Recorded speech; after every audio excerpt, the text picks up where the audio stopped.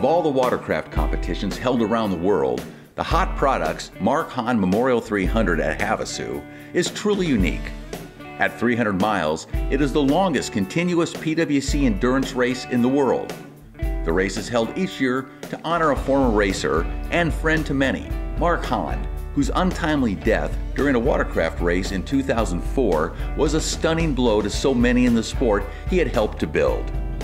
This year, Yamaha is the presenting sponsor for the Hahn 300 at Havasu.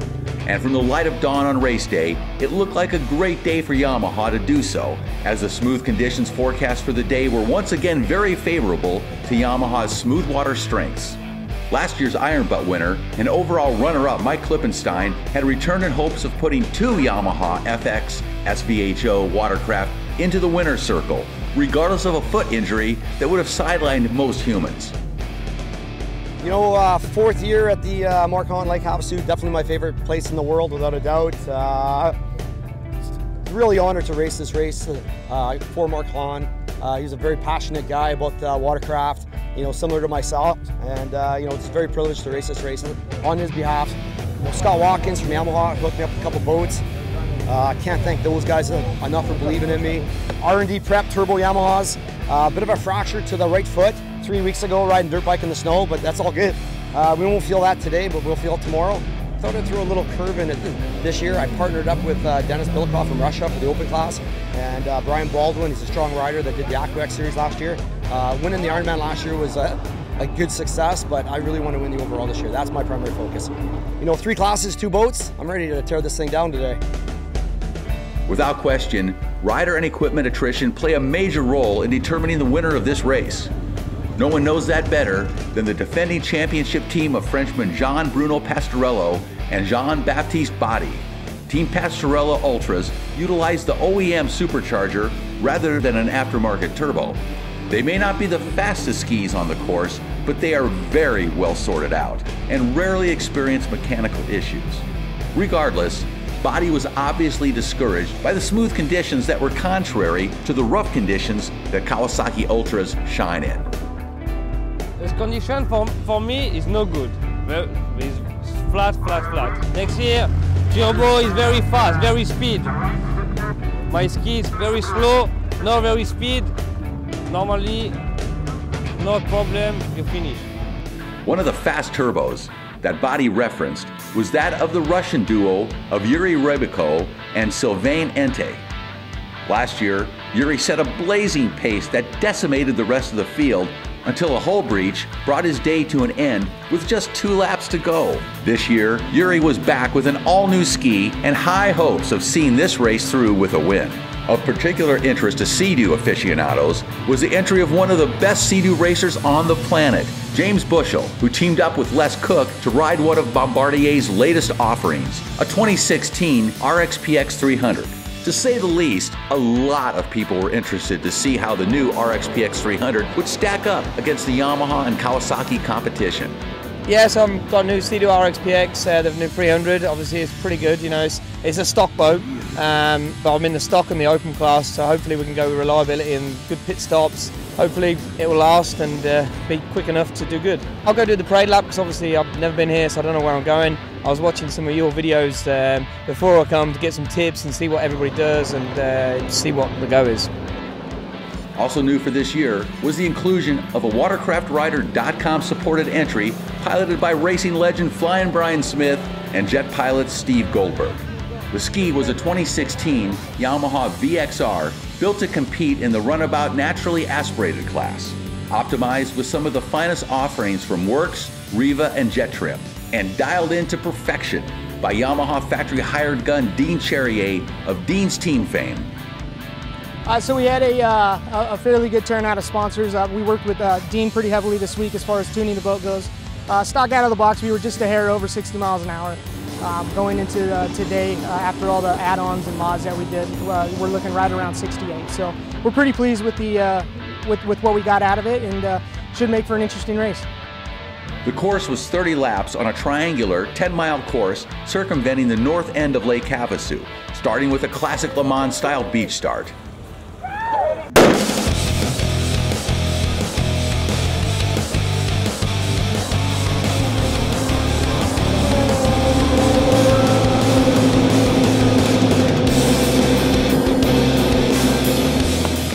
again the start was staggered, with the stand-up class starting 2 minutes after the runabouts. At the California side halfway mark of lap 1, Mark Gerner of the Gerner-Heidler PWC offshore team had a clear race lead with their turbocharged Yamaha FX SVHO. At the close of lap 1, Yuri insisted that he lead the way into lap 2 with a bold pass for the lead. They were both followed by Klippenstein and team Ariano Garcia. Pastorello was in 7th. The Aswar brothers decided to have a little family fun with what appeared to be a grudge match for 5th place ending lap 1.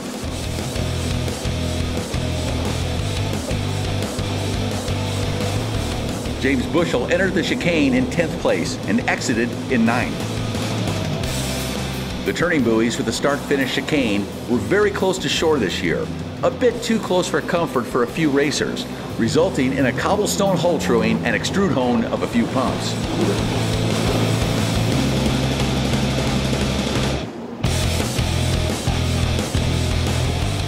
In the stand-up ski class, Jeremiah Marino led the way for lap 1, but Chad Zeman was quick to take the lead in lap 2 and lead the class for most of the race. As we said, attrition always plays a major role in the outcome of this race, but this year it seemed to be particularly vicious. While most are mechanical in nature, there were a surprising number that were due to severe fuel starvation from an empty tank.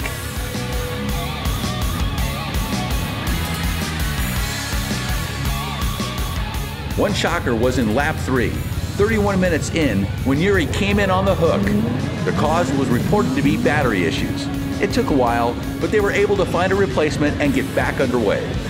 Another shocker was on lap 6. Only 54 minutes into the race, James Bushell signaled to enter the pits with a ski severely down on power. It was later diagnosed to be a damaged piston that cut his day short. All of this allowed Baldwin and Klippenstein to take over the overall lead, until his open class ski sprung a leak and was sinking on the west end of the course about mid-race. Mike's mechanic, Mark Queen, was able to identify the problem and had a recommendation for Mike. Lesson learned, don't use cheap clamps. Unfortunately, the ski had ingested too much water to continue. The good news for Mike is that he and Dennis Belikov were leading and went on to win the manufacturer's stock class. Ribico and NT continued to have issues with their ski. It was functioning, but it was obvious that something still wasn't right. With Ribico and NT struggling, and Klippenstein's open class ski on the beach, the Spanish team of David Ariano and Enrique Garcia were more than happy to lead the race, until the curse of being the race leader nipped them with a failed supercharger clutch on lap 16, about 2.5 hours into the race. At the race midpoint, the Team Smith and Goldberg Yamaha VXR was leading the runabout naturally aspirated class. Brian is a closed course specialist. He also has plenty of endurance experience, so he felt right at home. Endurance racing is a lot more relaxed, in my opinion. In endurance racing, you got a long race ahead of you. There's no reason to get yourself worked up. I approach it the same way, each race day. You got to make sure that your mind is set and your body's prepared. Grab a handful of throttle and hammer down. Brian and Steve went on to place second in the runabout naturally aspirated class, missing first by a measly 40 seconds.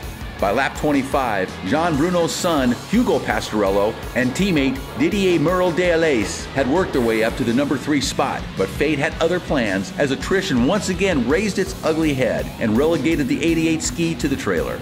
Pastorello and Botti played it safe by easing off the engine just a bit for longevity, but you wouldn't guess that was their strategy, as they didn't look slow by any means. Behind Pastorello, the Texas-based team of Sarah Smith and John Ford, who led the 4-stroke stock class, were second overall. Behind them, the Portuguese team of Philippe and Carlos Truda slipped into 3rd place with their R&D Racing tuned Ultra. In 4th place overall, Axa Aswar rode a drama-free race on his Yamaha FX SVHO. In the stand-up class, the Bullet Racing team of Aaron Gwicki and Cody Copenhaver passed Zeman to take the lead in the closing laps of the race and close the deal for the class win. No doubt the shocker of the day, the finish that not even Botti or Pastorello would have dared to predict 4 hours before. A repeat win for Team Pastorello in smooth water. This race is very long. It's a difficult race and long race, and very, very difficult, and if you don't have ability, you can win. So I'm very happy. My team do work very hard for win, and Jean-Baptiste is good race. He win world final. He win with me. It's very important for us to win, and I'm very happy. Congratulations to the Kawasaki France-supported Team Pastorello for a sound race plan that overcame conditions that were stacked so heavily against them to lead the way to a convincing top 3 Kawasaki Ultra domination. As far as we're concerned, never say never again to a Kawasaki Ultra flatwater victory.